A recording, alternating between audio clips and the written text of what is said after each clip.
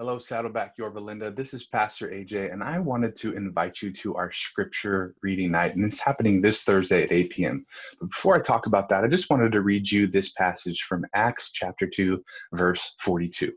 It says, "They devoted themselves to the apostles' teaching and to fellowship, and to the breaking of bread and to prayer."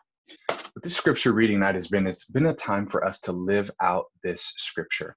So we had our first night last week at 8 p.m. And what we did was we came together, we listened to some really cool instrumental music as we read along. I shared my screen and we read along through the Gospel of John. We read through John 12 through 20 to prepare our hearts for the death and resurrection of our Lord and Savior, Jesus Christ. And it was just a very special time that we got to come together.